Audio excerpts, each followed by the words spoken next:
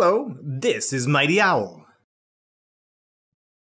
Whoa, who turned out the lights? I can't see a thing. Hey, my eyes are wide open, but everything's black. Hey, why is it so hard to see in the dark? Well, it's all connected to light and how our eyes work. Hang on a second. Hang on, let me find the light switch. Oh, not that. There we go. That's better. Now that I can see, let's learn more about how light allows us to see objects. At night, the sun, our natural light source, is gone. And that's why it's so dark outside at night. And so we need to use man-made light sources, such as the light bulb over here that you can see. The light produced by the light bulb is reflected off the many objects in the room. And to reflect means to bend or bounce back. So the light bulb produces light waves, and those bounce off of everything in the room and into our eye. This is how we actually see. Light appears from a light source, it reflects off of objects around us and enters our eyes. Mind you, this all happens super fast because light waves travel 186,000 miles per second. Light from the sun or even from a fire travels at the same speed.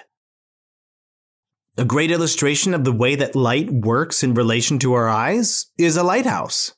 These tall structures use a giant light that shines out into the ocean at night.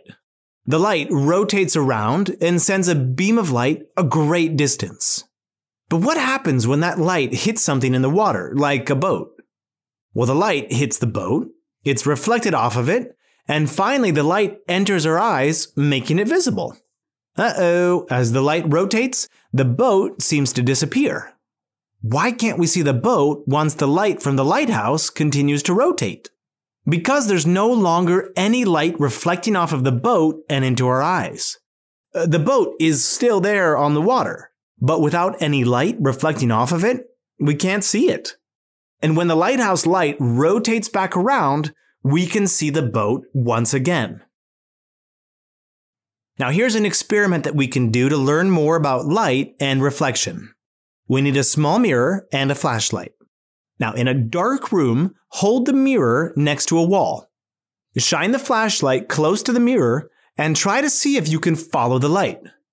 What happens when the light hits the mirror? Well, it hits the shiny surface of the mirror and it's reflected onto another surface. The light travels in a straight line from the light source, the flashlight in this case. It hits the mirror and then is reflected in a straight line opposite of the original beam of light onto the wall. And you can try holding the flashlight at different angles too. What happens if you change the angle of the flashlight? Does the angle of the reflected light change as well? Well, let's try it. Yeah, look, it does. Now the angle of the reflected light changed as we changed the angle of the flashlight. Smooth, shiny surfaces like a mirror reflect more light. Well, let's try to shine the light onto something like, a paper plate. Does the light reflect onto the wall? Doesn't look like it. Some of the light is reflected into our eyes, making us able to see the paper plate, but the plate is not as shiny as the mirror, and so it absorbs more of the light. When an object has a rough or bumpy texture, like the paper plate, less light is reflected off of that object and into our eyes, making it harder to see in the dark room. Can you think of other reflecting surfaces? Let's explore a really cool example that shows how light is reflected off a reflective vest. Have you ever seen a worker wearing a vest with 2 silver stripes? Those strips are made of a special material that is made of tiny glass beads, which are very reflective. When light is shined on them, like the light from a passing car, it's reflected. And these reflective vests are used for safety on many construction sites and other work zones. The light that's reflected back to our eyes makes the workers more visible even at night. And reflectors found on the back of a bicycle or car work in a very similar way to the reflective vests. A passing car's headlights will hit the reflectors and bounce the light into our eyes, making sure that we can see that there's a car or a bicycle there. These devices use the reflection of light to keep everyone safe. But don't blink or you might miss out on something. There might be light around us, but when we close our eyes, it's like we shut our own blinds and it's dark again. Alright, time for a quick recap. Our eyes need light in order to see things. Light from a light source hits an object and is then reflected back into our eyes. And this is how we see.